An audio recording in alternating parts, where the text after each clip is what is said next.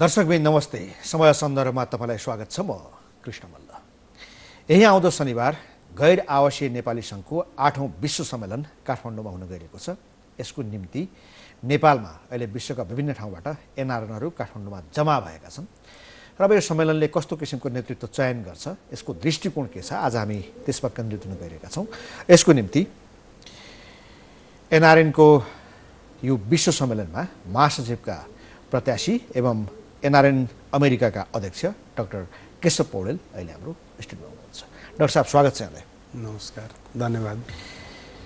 अब मान्छे त तपाईँहरू नेपाली नै हो होइन, तर विदेशमा बस्नुहुन्छ। अब एनआरएन भनेर हामीले चिन्नुपर्ने अवस्था, विदेशमा बस्ने नेपाली, त्यही त विदेशमा बस्ने हामीले एनआरएन भनेर चिन्नुपर्ने अवस्था। अहिले के यही सम्मेलनको लागि आउनुभयो? हजुर। तपाईँ महासचिवको प्रत्याशी हुनुहुन्छ, एनआरएन अमेरिकाको अध्यक्ष पनि हुनुहुन्छ। दोस्रो पटक तपाईँ यो कार्यकालय नै अमेरिकाको लागि। तपाईँ किन यो महासचिवमा लड्न थाल्नुभयो? होइन, अब यो तपाईँले एनआरएनको मुभमेन्टका बारेमा कुरा गर्दै गर्दाखेरि यसको विभिन्न स्टेजमा, विभिन्न तहमा आफूले गर्न सक्ने योगदानहरू फरक हुन्छन्।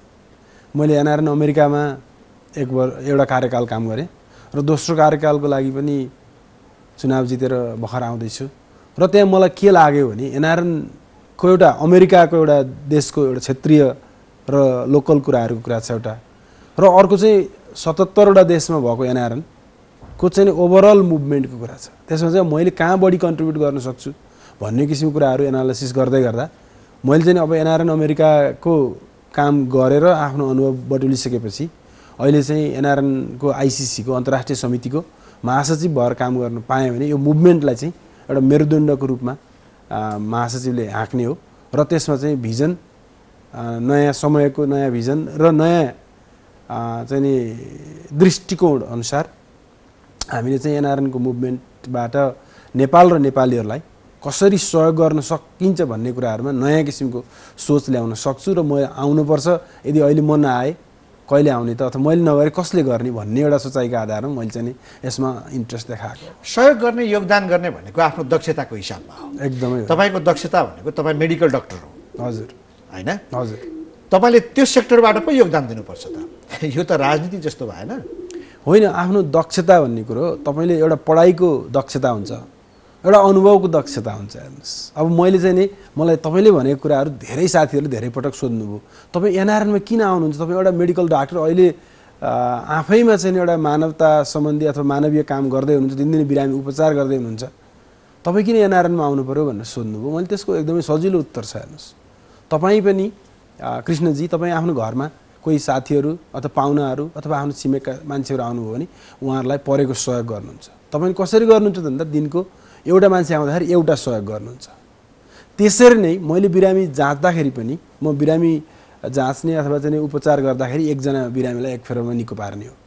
र त्यही चाहिँ नि कुरालाई कम्पेयर गरेर मैले के सोचेँ भने यदि म एउटा मात्रै डाक्टर भएँ भने मैले चाहिँ एकजना बिरामीलाई एक फेरमा निको पार्न सक्छु।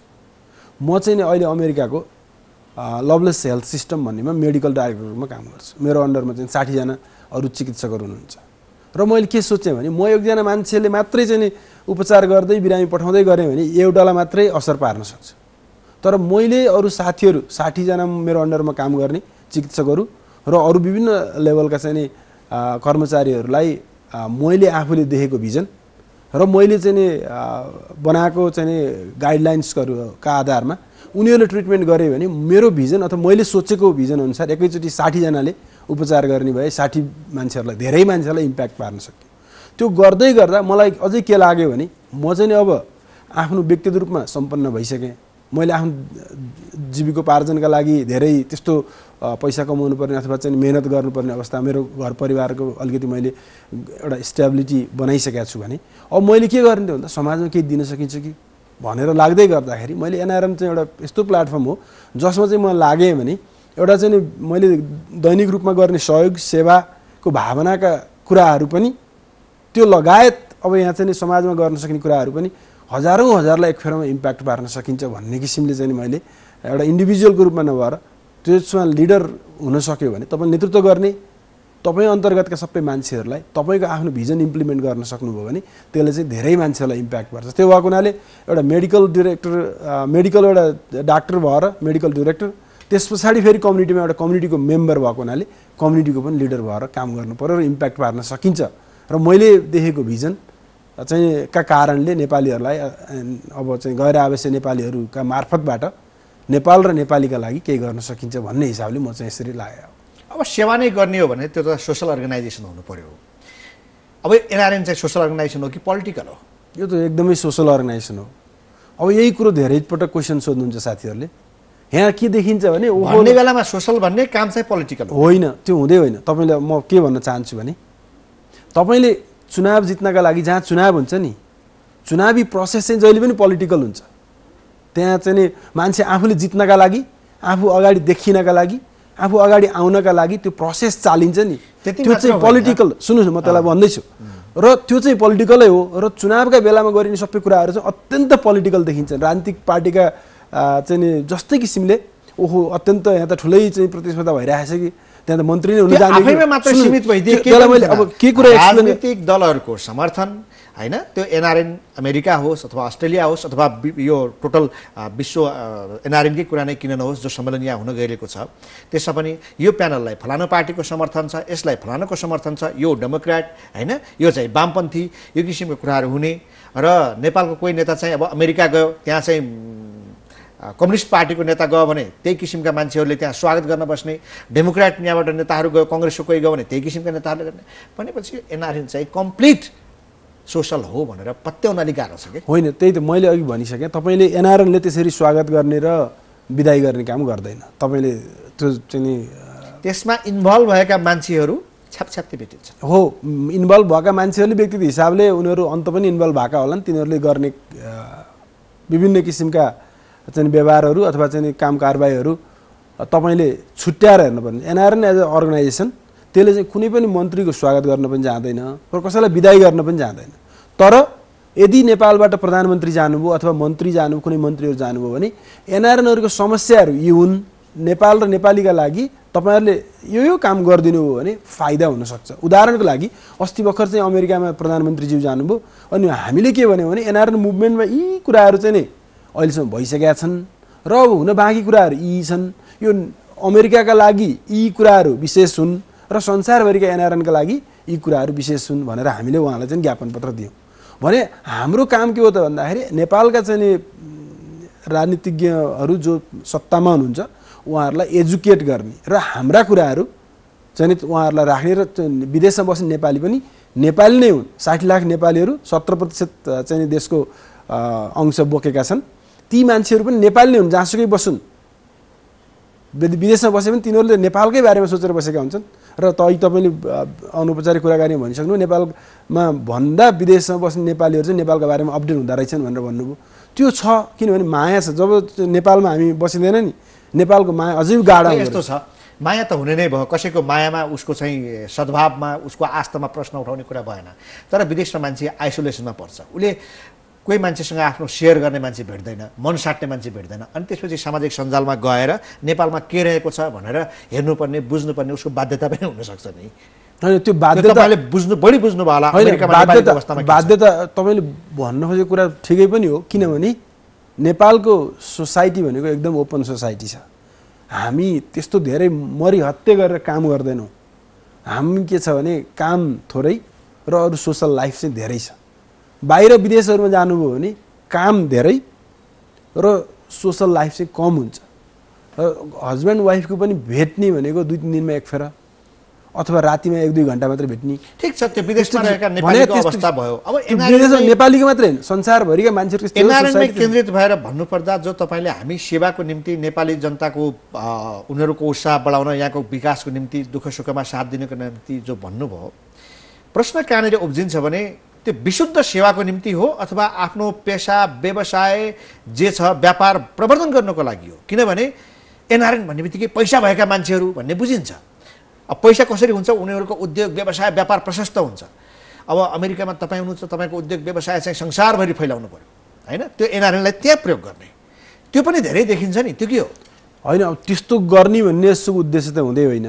हैन त्यसलाई अब मान्छेहरूले त्यसलाई चाहिँ नि फाइदा लिएर त्यसको नेटवर्किङलाई युटिलाइज गर्नु त्यो चाहिँ नि प्रचार प्रसारको लागि त्यो पनि नराम्रो चाहिँ होइन किनभने यदि तपाईले कुनै एउटा राम्रो व्यवसाय गर्नु भएको छ त्यसले हामी सबै नेपाली मात्रको लागि हेल्प गर्छ भने तपाई र म बीच भएका कुराकानी सम्पूर्ण मान्छेहरूका बीचमा राखिदिन पाइयो भने ती मान्छेहरूले ल केशव पौडेलले यस्तो किसिमको चाहिँ एउटा कुरा इन्भेन्ट गरेर रहेछ अथवा चाहिँ उसको बिजनेस यो रहेछ त्यो सम्बन्धी चाहिँ पर्यो भने नेपालीहरूले अथवा अरू कुनै मान्छेहरूले त्यो सहयोग पाउँछन् भन्ने त्यो स्वाभाविक कुरा हो प्राथमिक काम त्यो होइन तर प्राथमिक काम भनेको यो एनआरएनका माध्यमबाट नेपाल र नेपालीका लागि कहाँ चाहिँ नि सहयोग जहाँ चाहिँ नि पैसाको आदान प्रदान बिना अथवा फाइदाका कुराहरू नहेरिकन मुनाफा नहेरिकन एउटा विशुद्ध च्यारिटीका लागि गरिने काम हो होइन कहाँनिर अप्ठ्यारो दुःख लाग्छ भने जस्तो हाम्रो खाडी मुलुकमा हुन् अथवा अन्य विभिन्न ठाउँमा नेपालीहरूले दुःख पाइरहेका हुन्छन् कोही पक्राउ परियो भन्ने सुनिन्छ कोही बिरामी भएर पनि त्यहाँको कम्पनीले उसलाई अस्पताल नलगेर ज्यान गुमाउनु परेका कुराहरू सुनिन्छ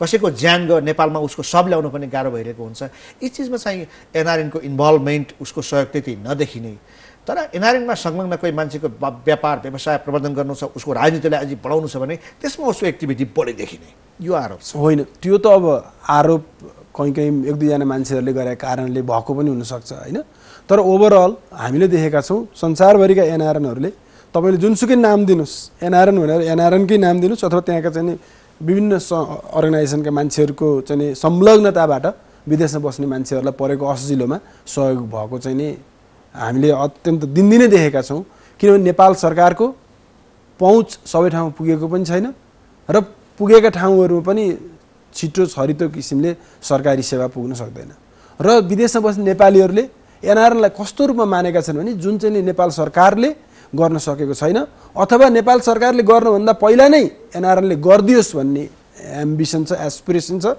त्यसैका कारणले कहिलेकाहीँ गर्न खोज्दै पनि एनआरएन त एउटा विशुद्ध चाहिँ सामाजिक संस्था हो र त्यसका मान्छेहरू पनि सबै भोलिन्टियर हुन् तपाईले मलाई म अमेरिकामा बस्छु म काममा हुँदाहुँदै मेरो सिफ्टमा हुँदाहुँदै कुनै काम ल अर्जेन्टली चाहियो भन्नुभयो भने मैले कि मेरो साथीको सहयोग मेरो अर्को टिमको मान्छेको सहयोग लिनु पर्यो कि मेरो सिफ्ट सकिएपछि 8 घण्टा 10 घण्टा 12 घण्टा पछाडि मैले के एउटा यस्तो एक्जाम्पलहरू भनिदिनुहोस् जसले चाहिँ एनआरएनले नेपालीहरूलाई खुसी बनाएको होस् किनभने मैले अघि नै पनि भने धनको चर्चा बढी हुन्छ एनआरएनको कुरा गर्दा तर नेपालीहरूको मनको चर्चा हुन्छ नि मन बुझ्ने एनआरएनले नेपालीहरूको मन बुझे कि बुझेनन् उनीहरूको घाउमा मलम लगाउने काम गरेनन् चाहे लगानीको कुरा होला चाहे नेपाल अप्ठ्यारोमा परेको बेला मैले भन्न खोजेको भूकम्पको बेला गरेका बाचाहरू हुन् हैन ती के भए कहाँ गए भूकम्पको बेलामा एनआरएन नै पहिलो अर्गनाइजेसन थियो नेपाल सरकार भन्दा पनि पहिला चाहिँ एनआरएन पुगेर विभिन्न ठाउँहरूमा आकस्मिक सहयोगहरू गरेको हो तपाईहरु देखिसक्नु भएको छ नेपालमा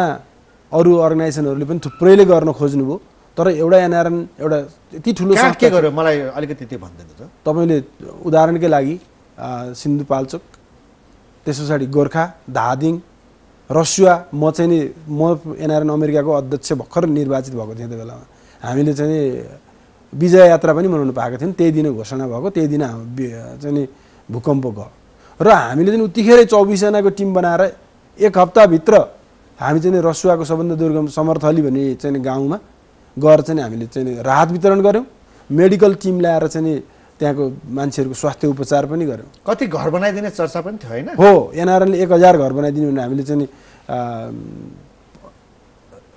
प्रस्तावहरू ल्यायौं नेपाल सरकारलाई भयो कि भएन नेपाल सरकारलाई हामीले योजना दियौं घर बनाउने काम भयो कि भएन सुन्नुस् न मैले भन्दैछु त्यसको प्रोसेस हुन्छ तपाईको घर बनाउँदाखेरि के गर्नुपर्छ नक्सा पास गर्नु 2 वर्ष भइसक्यो 2 वर्ष ठाउँ 72 सालमा गएको भूकम्प सुन्नुस् न त्यसपछि तपाईको चाहिँ नेपाल सरकारबाट सहमति लिनु पर्यो नेपाल सरकारले 1 वर्ष लगाइदियो त्यो चाहिँ नक्सा पास गर्ने र सबै प्रोसेसहरू स्वीकृत गर्नलाई अनि अब अहिले चाहिँ 8-9 महिना भयो यो प्रोसेस सुरु भएको अब अहिले तपाईलाई म देखाउन चाहन्छु अब चाहिँ हामी चाहिँ मैले अघि तपाईलाई शेयर पनि गरे त्यहाँ चाहिँ घरहरू आधा बन्न लगभग सकिने अवस्थामा छन् तर अब यो चाहिँ दुर्गम ठाउँ तपाई जानु भएको छैन लाप्रा अत्यन्त दुर्गम तपाई चाहिँ गाडीमा जानु पर्यो भने पनि तपाईलाई चाहिँ पानी पर्यो भने त्यहाँबाट तपाई आउन जान सक्नुहुन्न हिँडेरै जाँदा पनि तपाईलाई 2-3 दिन लाग्छ र हेलिकप्टरमा जाँदा पनि हेलिकप्टर चाहिँ बस्ने हो कि नबस्ने हो भन्ने हुँदो रहेछ भनेपछि यस्तो चाहिँ दुर्गम ठाउँमा गएर 1000 वटा घर बनाउन कल्पना गर्नु त्यो चाहिँ भयंकरै ठुलो चाहिँ जोखिमपूर्ण काम हो र एनआरएनले त्यो गर्यो र अब चाहिँ घरहरू बन्ने अवस्थामा छन् हो तपाईँले भने जस्तो आजको भोलि गर्न नसकिने अवस्था छ। नेपाल सरकारले एउटा 2 वर्षमा जति प्रगति हुनुपर्ने हो त्यो अनुसारको प्रगति छैन। हामीले काठमाडौँमा सुरु गर्छौँ र सुरु गरौँ भन्नु एउटा कुरा हो, त्यसलाई टुङ्गोमा पुर्याउनु अर्को फरक कुरा। त्यही काम हामीले काठमाडौँमा गर्न पाएको भए 2-4 महिनामै सकिन्थ्यो होला। त्यहाँ चाहिँ कुनै पनि सामान लानका लागि बहुत कठिन छ, कहिले सामान पाइँदैन, कहिले म्यान पावर पाइँदैन र त्यसका बावजुद पनि विभिन्न प्रोसेसहरूको बावजुद पनि अब घरहरू ठिक छ। भूकम्पको उसमा तपाईँहरूले गरिरहनु भएको छ, अन्य लगानीहरू कहाँ के कस्तो भइरहेछ? अब तपाईँले हाइड्रो पावरको कुराहरू हेर्नुहोस् न, एनआरएनहरूले थुप्रै हाइड्रो पावरहरू चाहिँ लगानी गरेका छन्। अब तपाईँले चाहिँ सानीमा ब्याङ्क हेर्नुहोस्, ब्याङ्किङ उसमा एनआरएनको एउटा चाहिँ उदाहरणीय काम बनेको छ। त्यस पछाडि अब अरू चाहिँ तपाईँको चाहिँ यो पर्यटकीय कुराहरूमा पनि हाम्रा एनआरएनका साथीहरूले थुप्रै ठाउँमा लगानी गर्नुभएको छ। स्वास्थ्य क्षेत्रमा हेर्नुहोस्, अब चाहिँ एनआरएनहरूले कति ठाउँमा लगानी। तपाईँहरूको एउटा मुद्दा थियो नि दोहोरो नागरिकता लगायतका विषयहरू। हजुर, त्यो त सरकारले कानुनी रूपमा अगाडि बढाउनुको निम्ति त्यो कुरालाई स्वीकार त गर्यो, तर व्यवहार त त्यो लागू भएको छैन होइन। त्यो अब लागू हुने अवस्थामा छ। तपाईँको चाहिँ 2015 सालमा जब नेपालको संविधान आयो त्यो बेलामा गैर आवासीय नेपाली नागरिकताको प्रावधान संविधानमा राखियो। त्यो सबभन्दा ठुलो एउटा फड्को थियो र त्यसका लागि नेपाल सरकार, त्यो बेलाका संसद, सभामुख सबैलाई हामी धन्यवाद दिइसकेका छौँ। र अब अहिले चाहिँ 400 वटा चाहिँ नियम कानुन ऐनहरू बन्ने अवस्थामा छ। उताको पनि नागरिक, यता पनि नागरिक हो। गजब रहेछ। त्यसबाट कसलाई के घाटा पर्छ त? अघि तपाईँले मायाको कुरा गर्नुभएको थियो नि, जिम्मेवारीको कुरा गर्नुभएको थियो नि। एउटा नेपालीलाई जो स्वदेशमै बस्छ, स्वदेशमै गरिरहेको हुन्छ, उसलाई र तपाईँहरूलाई प्रदान गरिने सुविधामा फरक हुन्छ कि हुँदैन? सुविधामा फरक त अब अहिलेको नागरिकताको प्रावधान अनुसार फरक हुने भयो। तपाईँले भोटिङ राइटको कुराहरू छ, भोटिङ राइट दिइएको छैन एनआरएनहरूलाई। त्यस पछाडि चाहिँ चुनावमा उठ्ने अथवा चाहिँ नि अरू कुनै तपाईँ नेपाली नागरिक भइसकेपछि भोटिङ राइट किन नपाउने त? त्यही त हाम्रो त कुरै त्यही हो।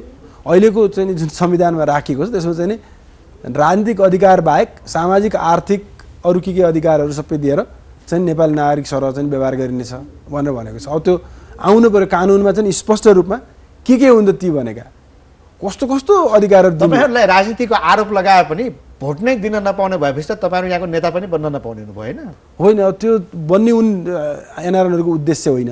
म यदि चाहिँ विदेशबाट नेपालै बस्छु भनेर आयो भने त म नेपाली सरह अरू दाजुभाइ सरह नै भइहाल्छु। तर विदेशमा बस्ने मान्छेहरूले चुनावमा उठ्ने अथवा भोटिङ राइट खोज्नु, के अरे चुनावमा उठ्न पाउने अधिकार खोज्नु सरासर हेर्दाखेरि अलिकति ओहो साँच्चीकै यो चाहिँ विदेशमा बसेर पैसा कमाएर प्रभाव पार्न खोज्यो कि भन्ने पनि देखिन्छ र त्यो आवश्यक पनि छैन जस्तो लाग्छ मलाई। हो, यो कुरा क्लियर गरिदिनु त थोरै। हाम्रो देशमा वैदेशिक हस्तक्षेपको कुरा धेरै उठ्ने गर्छ। अझ तपाईँहरू त विदेशमा जाने, उताको पनि नागरिक हुने, उतै धेरै पैसा कमाउने। अब एउटा नेपालीको हिसाबमा तपाईँले नेपालमा लगानी गर्ने, यहाँ आफ्नो समर्पण त्यो देखाउने तपाईँलाई पूर्ण अधिकार होला, त्यो तपाईँलाई लाग्छ पनि। तर त्योसँगै रिस्क तपाईँलाई प्रयोग गरेर अथवा तपाईँ जस्ता मान्छेहरूलाई प्रयोग गरेर विदेशीहरूले यहाँ चाहिँ आफ्नो प्रभाव जमाउने त्यो सम्भावना चाहिँ कतिको देखेको? त्यो त मैले देखेकै छैन, किनभने नेपालीहरू यति राष्ट्रवादी हुन्छन्। तपाईँ नेपालमा बस्दाखेरि चाहिँ हामीलाई त्यो थाहा हुँदैन, तर विदेशमा गएपछि नेपालका बारेमा सानो कसैले कमेन्ट गर्यो भने पनि धेरै मान्छेहरूले एकदमै सिरियस लिन्छन्। र तपाईँले सामाजिक सञ्जालमा हेर्नुहोस् कति एकदम राम्रो नेपाली प्रतिको मानिसहरूको सोचाइ र नेपालमा आफ्नो धारणा त भन्नुभयो, तर नेपालमै रहेका राजनीतिक दलहरू जो छन् कसैका गोटी बनिरहेका छन् भन्ने कुरो त तपाईँले देख्नु पनि भएको छ, भोग्नु पनि भएको छ। यो आरोप उनीहरूमाथि लागेको पनि छ र यही परिणामका कारण अहिले हाम्रो देशको अधोगति पनि भइरहेको छ। त्यही भने मैले भन्न खोजेको के भने नेपालमा बस्ने नेपाली र विदेशमा बस्ने नेपालीमा तात्विक अन्तर हुँदैन। तर के हुन्छ त भन्दा नेपालमा बस्ने नेपालीहरू दिनदिनै त्यो एक्टिभिटिजमा भाग लिइरहेका र उनीहरूले चाहिँ विभिन्न किसिमले चाहिँ विदेशीहरूको चाहिँ इसारा अनुसार काम गरेको भन्ने देखिएकोमा चाहिँ विदेशमा बस्दैमा त्यो चाहिँ हुन्छ भन्ने भएन कि त्यो इन्डिभिजुअल नेपालमा बस्ने मान्छे पनि कति राष्ट्रवादी छन् नि, सबै चाहिँ नेताहरू कसै गोटी बनाएका छन् सबैलाई भनेको हो। त्यस्तै विदेशमा बस्ने पनि कोही होलान्, तर धेरै मान्छेहरू नेपालमा बस्ने नेपालीहरू भन्दा बढी अझै चाहिँ राष्ट्रप्रेमी हुन्छ। त्यो तपाईँहरूको जिम्मेवारीभित्र पर्छ। तपाईँ आज नेतृत्वमा बसिसकेपछि नारायण अमेरिकाको अध्यक्ष हुनुहुन्छ, त्यस्ता किसिमका फ्याक्टरहरू यदि तपाईँहरूको अर्गनाइजेसनमा आयो भने त्यसतर्फ सचेत हुनुहुन्छ नि त? एकदमै, हामी त त्यसलाई त प्रश्रय दिँदैनौँ, किनभने विदेशमा बस्ने नेपालीहरूको पहिलो कुरा भनेको नेपालप्रतिको प्रेम भावना, त्यही कारणले नै नेपालीहरू त्यसमा चाहिँ इन्भल्भ हुने हो यो अर्गनाइजेसन, विशेष गरी एनआरएनमा। अब यो सम्मेलनमा तपाईँ महासचिवमा लड्दै हुनुहुन्छ, के भन्दै हुनुहुन्छ त मलाई किन जिताउनुहोस् भनेर भन्दै हुनुहुन्छ के छ तपाईँका एजेन्डाहरू मेरो त मैले अघि तपाईँले एक दुईवटा कुराहरू चर्चा पनि गर्नुभयो स्थापना कालमा एनआरएन यो मुभमेन्ट किन बन्यो त भन्दाखेरि विदेशमा बस्ने नेपालीहरूले नेपालको चाहिँ समृद्ध नेपालको सपना देखेका हुन्छन् विदेशमा गएर विभिन्न किसिमका सुविधाहरू विभिन्न किसिमका चाहिँ विकासका उच्चतम नमुनाहरू देखेका हुन्छन् र हामी पनि के मनमा सोचेका हुन्छौँ भने परिकल्पना गरेर हाम्रो देश नेपाल पनि यस्तै भइदिए हामीलाई कति राम्रो हुन्थ्यो होला भन्ने एउटा परिकल्पनाको आधारमा नेपालीहरू जो विदेशमा बसेका छन् उनीहरूले आफ्नो दैनिकीहरू सम्पन्न गरिसकेपछि आफूले गरेका आर्थिक प्रगति सामाजिक प्रगति र आफ्नो चाहिँ एउटा ज्ञान सिप क्षमतालाई नेपालमा कसरी प्रयोग गर्न सकिन्छ भन्ने किसिमको कुराहरूलाई चाहिँ मुख्य रूपमा इम्पोर्टेन्स दिएर नेपालमा केही गरौँ भनेर आएका हुन्छन् र त्यसलाई चाहिँ एनआरएन मुभमेन्टका मार्फत हामीले चाहिँ प्रवर्धन गर्ने हो र चाहिँ त्यो जब त्यसको कसरी सुरुवात हुन्छ भन्दा लगानीका कुराहरू पहिलो कुराहरू छन् त्यस पछाडि लगानीका कुराहरूलाई कसरी चाहिँ अलिकति फ्यासिलिटेट गर्न सकिन्छ त भन्दाखेरि ती कुराहरूलाई चाहिँ अब जस्तो दोहोरो ट्याक्सेसनका कुराहरू नेपालमा लगानी गर्यो भने नेपालमा मात्रै चाहिँ ट्याक्स तिर्यो भने हुने अथवा चाहिँ अमेरिकामा कसैले कमायो अथवा विदेशमा गएर कमायो भने विदेशमा ट्याक्स तिरेपछि नेपालमा तिर्नु नपर्ने त्यस्तो किसिमको दुई चारवटा कन्ट्रीहरूमा अमेरिका र अरू देशहरूको त्यस्तो बायोल्याटरल चाहिँ ट्रिटीहरू छ नेपालको पनि त्यस्तो भइदियो भने त्यसले चाहिँ अलिक लगानीको वातावरण चाहिँ सुरुवात गर्छ हामीले चाहिँ अमेरिकाको तपाईँको ध्यान लगानीमा छ लगानीलाई नै मुख्य रूपमा हामीले चाहिँ अगाडि सार्नुपर्छ किनभने नेपाललाई लगानी नगरिकन या आर्थिक समृद्धि हुँदैन र नेपाललाई लगानी चाहिएको छ र नेपालले चाहिँ विदेशीहरूलाई गुहाएर लगानी ल्याउनु पर्ने अवस्था छ नेपाली नै जो विदेशमा बसेका छन् तिनीहरूलाई नै ल्याउन सकियो भने त तपाईँको चाहिँ अघि तपाईँले भने विदेशी हस्तक्षेपको सम्भावना पनि कम भयो किनभने विदेशमा बस्ने नेपालीले भन्दा त विदेशमै बसेको विदेशीले त हस्तक्षेप गर्ने सम्भावना बढी भयो नि उनीहरूले थाहा पाएर यहाँको टेक्नोलोजी अथवा चाहिँ यहाँको चाहिँ इन्फर्मेसन पासमा पनि हामीलाई विदेशीहरूको लगानी भन्दा विदेशमा बसेका नेपालीहरूले लगानी गरिदियो भने राम्रो हुन्छ हो त्यसलाई चाहिँ प्रमोट गर्नुपर्छ नेपाल सरकारले गरिराखेको पनि छ र एनआरएनले त्यसमा चाहिँ गाइड पनि गरिरहेको छ त्यसलाई अझै सशक्त बनाउने चाहिँ मेरो चाहिँ प्रथम उद्देश्य हुनेछ हस् आइदिनु भयो धेरै धेरै शुभकामना छ तपाईँलाई अझै धेरै धेरै धन्यवाद हस् थ्याङ्क यू दर्शकवृन्द समय सन्दर्भमा आज हामीसँग एनआरएन अमेरिकाका अध्यक्ष डाक्टर केशव पौडेल हुनुहुन्थ्यो उहाँ यो शनिबार हुन गइरहेको गैर आवासीय नेपाली सङ्घको 8औं विश्व सम्मेलनमा महासचिवको प्रत्याशी पनि हुनुहुन्छ उहाँसँगको कुराकानी सकिन्छ हामी सबैलाई बिदा दिनुहोस् नमस्ते